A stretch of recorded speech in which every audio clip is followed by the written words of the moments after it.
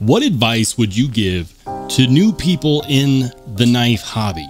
Would you suggest that they save up all of their money, $400, $500, $600, and then buy something really nice? Or would you suggest that they go through a host of less expensive knives before making that big purchase?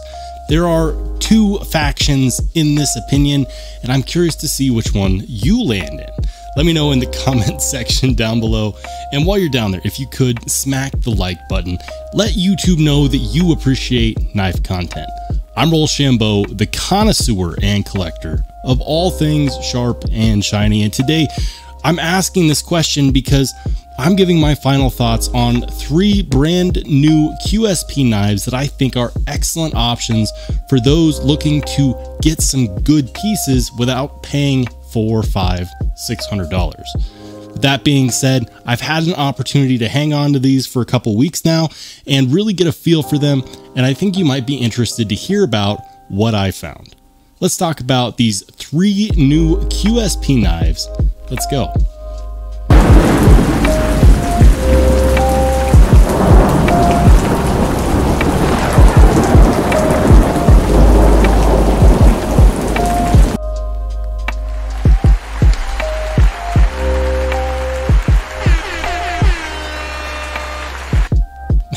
Here they are. I never get tired of that. You might not like my sound effects, but I never get tired of that. Guys, I've got 3 of the newest QSP offerings right here on the table in front of me. And yeah, I've already gone over these. This is not going to be a super spec heavy in-depth review. I actually did more of that in the initial video that I did. And if you want to see that, I will, of course, link it up in the corner. This is kind of my final thoughts. You know, after living with these 3 knives for the last couple of weeks, and these came my way from D&K Knives. Huge shout out to them because they're so cool. Don over at D&K Knives is so cool. You know, sending these my way so that I could give my 10 cents on them. To me, that's awesome. And I've thoroughly enjoyed my opportunity to check these out, to live with them, to handle them enough to gain a good enough opinion where I feel like, you know what, it's good enough to give a final opinion. I know I'm dithering, but listen, this is my thing. I used to hang out in the comment section and leave 3-paragraph long opinion pieces. Now I do that, but I do that in video form. I'm a big fan of these knives, truly. All 3 of these are great knives that I think you could do a lot worse for the money. And we're going to get into that because I do believe that the price tag plays a significant role in these knives. And if you're wondering why I have them, you know, still in the packaging, it's because I try to keep these in good shape. I do handle them, but I try to keep them in good shape. So here we are. We've got 3 offerings right here from QSP, and I'm going to go over each one of them and kind of give my final thoughts. This is the Lark, the Kestrel, and of course the Mini Penguin. Let's start off with this guy. This is the Lark. Now, last time I mentioned that these are in fact shredded carbon fiber handles. I do want to kind of add an asterisk to those. Between the Mini Penguin and the Lark, it is in fact a carbon fiber overlay over G10. Now, some of you might be a little upset about that, but hear me out. It is an actual piece of carbon fiber, of shredded carbon fiber, and the prices on these are great. Not a single one of these knives costs over $70, and I truly believe that all 3 of these are excellent options. Let's start with the Lark. So the Lark is one of those almost gentleman style carry knives. It's got this beautiful satin finish, single-sided captive pivot, of course, deep carry pocket clip, you know, good access, good action. You know, the blade is 14C28N. In fact, it is on all 3 of these. And it gives you the option of front flipper or rear flipper. And it works really, really well. It indexes well. It looks good. It's not trying to be overly busy on the design. It's just a nice, simple design. And oh yeah, you can actually flip the pocket clip to the other side. You know, the ergos on this knife feel good. I'm impressed. This specific one is going for about $65, and I think that that's quite a bargain for what you get here. At the $65 price point, there's not a lot out there that gives you this level of fit and finish, this premium feel, and it definitely feels premium. This is going to be one of those knives that's going to slice really easily. It's going to take up space in your pocket, but it's not going to make its presence known, and it's not going to scare small children when you go to, you know, open something like a bag of food or cut up an apple. It's a knife, and this is a knife that I think a lot of people would enjoy carrying, and it's definitely one that I've enjoyed being able to handle recently. 65 bucks.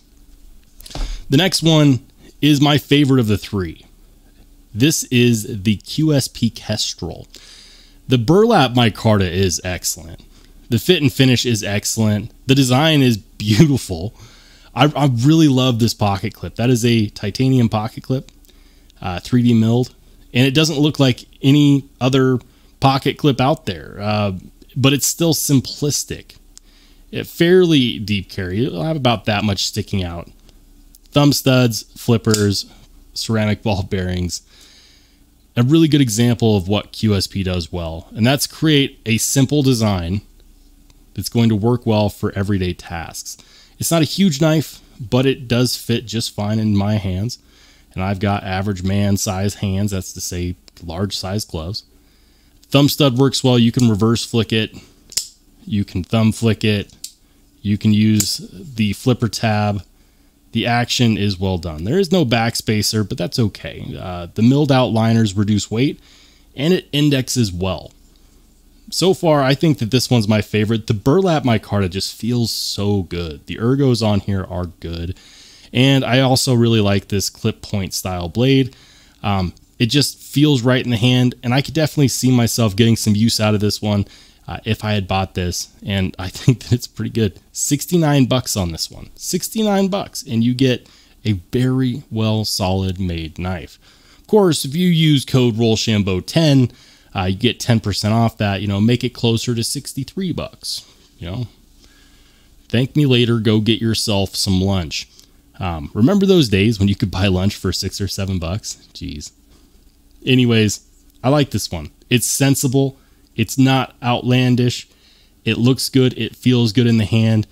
It's affordable, and you get good materials and good fit and finish for 69 bucks.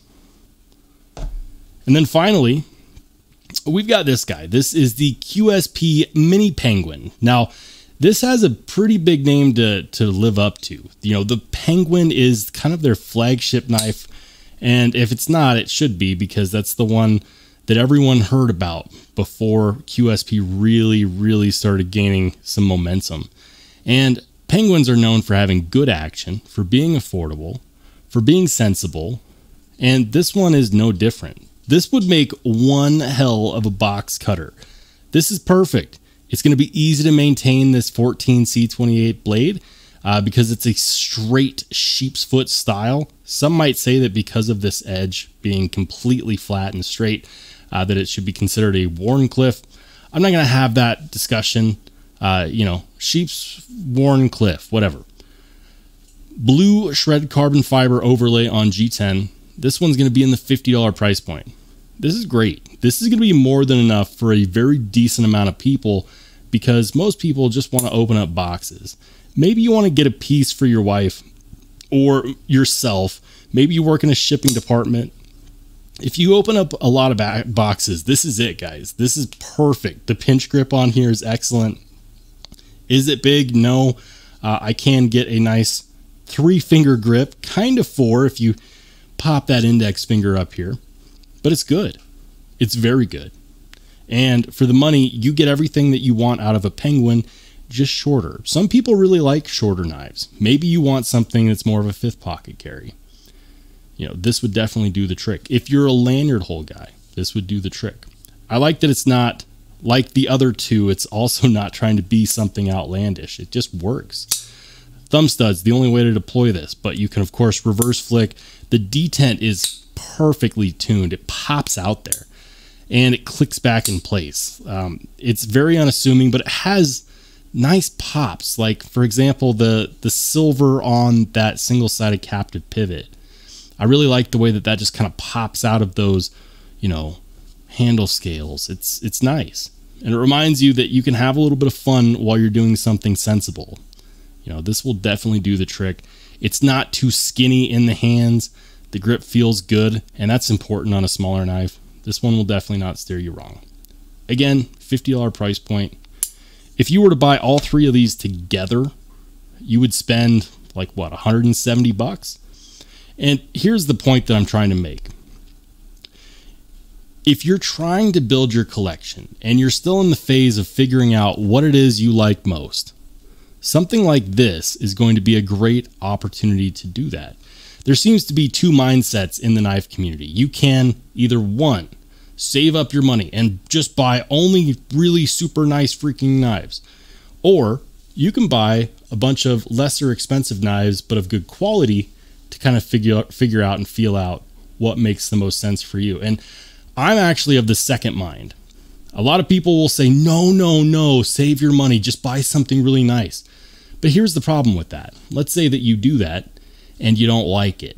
Then you've just sunk $300, $400, $500, $600 into something that you don't even necessarily like. And trust me when I say, it's possible to get a $600 knife that you don't like. Ask me how I know. It's much better to find a brand that's going to give you really good quality for the things that matter. Things like fit and finish, things like ergonomics, things like good blade shape, good heat treat, and good action. Because then once you've established that baseline, once you have done that, you can go on to a more expensive knife and you'll know right away what's going to work well for you. You'll be able to look at those more expensive ones and have some context and know that, hey, you know what? If this $50 QSP Penguin Mini has such good action, I know what I'm looking for. I'm not going to make excuses for bad action at the $600 price point. You'll be much more educated. And yeah, you might spend a couple $100 along the way, but shoot, you could have all three of these for 170 bucks. And I can tell you that these knives are more enjoyable than many more expensive knives that I've handled in the last year. So along the way, do you pay your dues? Sure. But you also get something that's pretty cool. Also, if you're someone that just doesn't like to buy, you know, $300, $400, $500, $600 knives, this is probably in your wheelhouse regardless. Let me know what your thoughts are in the comment section down below. Are you part of the crowd that says you should just save up all of your money for months on end and then buy a $600 knife and hope that it's going to do you justice? Or do you find the lay of the land by going through and subtly adding in nice pieces like maybe a QSP Kestrel or a Lark or a Mini Penguin? Let me know. If you're interested in any of these knives, I will post the non-affiliate links down below, as well as my discount code, which is Rollshambo10. So if you are going to pick one of these up, save yourself a little bit of extra cash and let DNK Knives know that I sent you their way. And if you want to see some more knife content, make sure you click on the video that pops up next.